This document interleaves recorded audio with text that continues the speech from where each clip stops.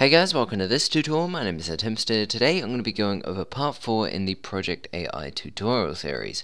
So in the last one, part 3, we went ahead and we gave our enemy AI some states to move to. So one of those is if we move him all the way over here, then he'll walk towards the player if there's no cover near him, but when cover does arrive, then he'll run to that. We also added a death state, and we added some bug fixes, which included setting the player's, position only on X and Y and not Z.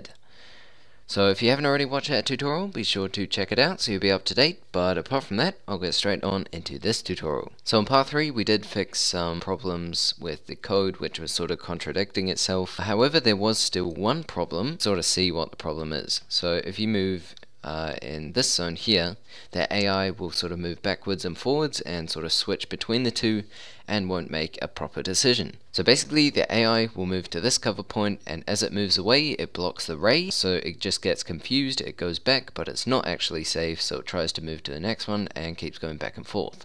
So what we need to do is check whether the ray here has actually collided with the player at all. So what we're going to do is select one cover point like so, and I'm going to go over here, add myself a ray sensor, invert, and we're going to choose player. This will be the same as the other one, so all the same settings as you can see here, except we're using invert. Now what we want to do is add an AND controller, get rid of that, and join that in. Now what we also need to do is go over here, add a property, and this is going to be an interval for the cover property. I'm not sure what this check one's doing, so just cover by itself, interval and cover, then the minimum is 0, so it's safe, and the maximum is 2 when it's being used. So we want that range to be there as well, so we don't want array, and we also want this to be between that. So now we'll go over here to our scripts and we'll choose set not safe. Then instead of 1, I'm going to go and set it to 3. Alright, so now what we have to do is do all the other changes for all the other cover points. So an easier way is just to press numpad 7, make sure you've finalized everything. So now what I'm going to do is I guess just delete everything else, so all these ones we don't need, and we can just replace them with this one. Okay, like so.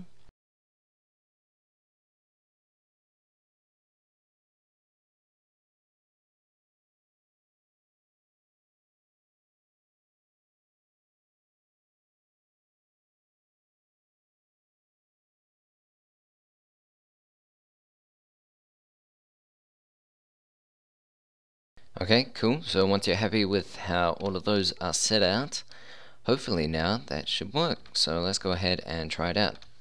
So if we press P, player will go to that one over there, and now you notice he'll move to 1 without glitching backwards and forwards. So now what we're going to do is get on to adding the actual sort of rig for the AI. So what I'm going to do is go over to layer 2 here, and then what I'm going to do is press Shift S, cursor to center. So down in the description below is a link to a fully rigged, modeled and animated armature I've made already. So if you want to go ahead and get it, feel free, but otherwise feel free to use your own material. So I'm going to go up here, file and append.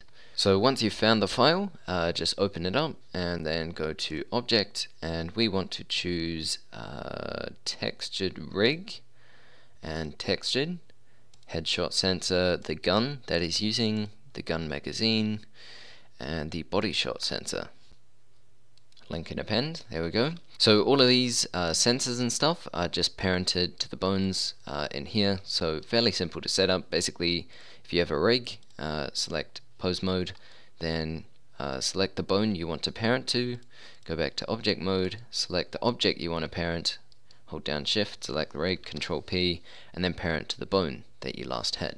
Then again, when I was making the rig for this, I also made an extra bone for the gun itself, so that if we go into pose mode, we can move it around and animate it properly. Cool, so what we're going to do is go over here and change it to the dope sheet, and we're going to move it along, choose action editor, and in here we have all the different actions that we're going to use. Now what I'm going to do is go ahead and I guess we can add this to our AI. So let's select all of it, press M and move to layer 1. Let's go over to layer 1, and we need to parent this to our AI cube. So let's select this here, hold down shift, select the cube, control P and parent. So now let's go ahead and move it to the right spot. There we go. And now we'll just make sure it's level, so upwards as well. And if need be, you can scale it down as well.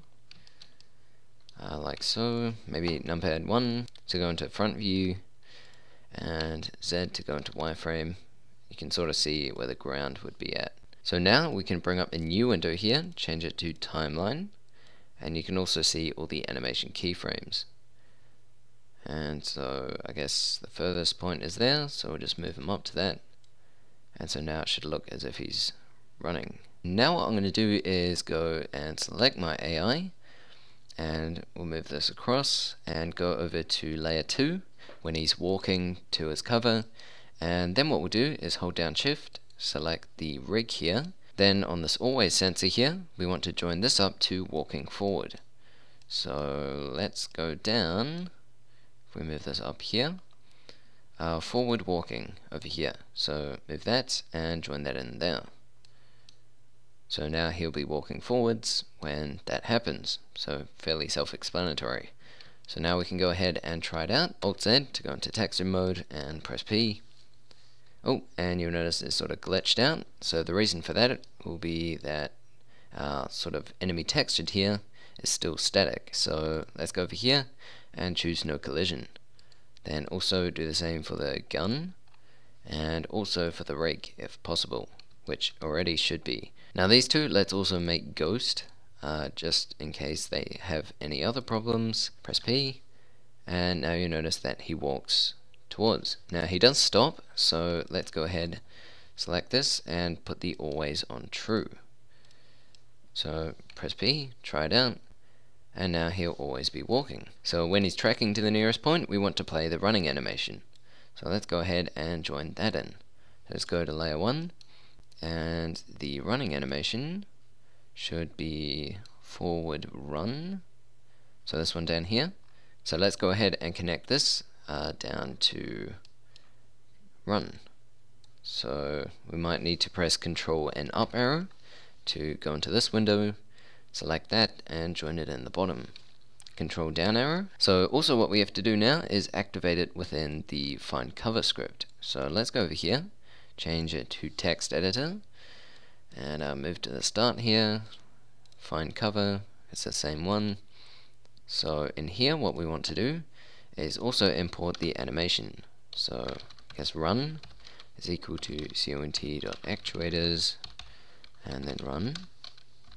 And in here what we want to do is go ahead and set the run animation to go. And also make sure that this is a lowercase r, because if you notice down the bottom here it's a lowercase r as well.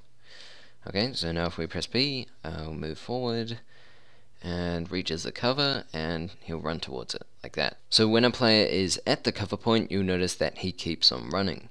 So what we need to do is make sure that his state is in the correct state so that he'll keep on running. So to do that, what we're going to do is put a if statement in here. So if, and we want to check the own state. Let's go ahead and enemy state. So enemy state. So if that is equal to, I think 0 was finding cover. So if it's equal to 0, then we want the running animation to play. So do a colon, and then tab, let's put else cont.deactivate run. And one more thing, this isn't called enemy state, it's enemy status. So make sure you have the correct name. And so now hopefully that should work. So running towards and then stop. Now what we want to do is play a ducking down animation. So to do that, I'm going to go on my enemy AI here, and we'll add ourselves, let's just make it full screen. So minimize that. Over here, add a property when enemy status is equal to 1 on tap, so it only plays once. Then we want to go in here and play duck. So get rid of that, and there we go.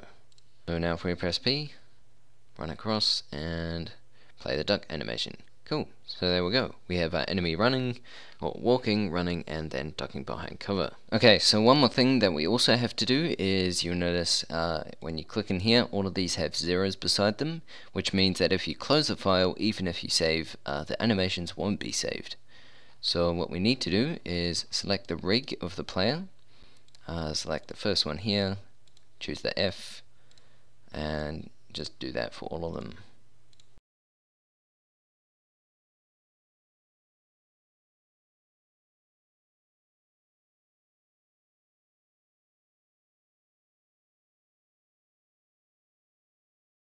So now also what we need him to do is track towards the player when he's moving towards him. So in state 2, when he's just idly moving towards the player, or just steering towards him like this, you'll notice he isn't facing in the right direction, at least the rig isn't. So what we're going to do is basically select the rig here, and then we're going to add an edit object, scroll down, and change this to track 2. Then we'll choose player and set the time to maybe 3.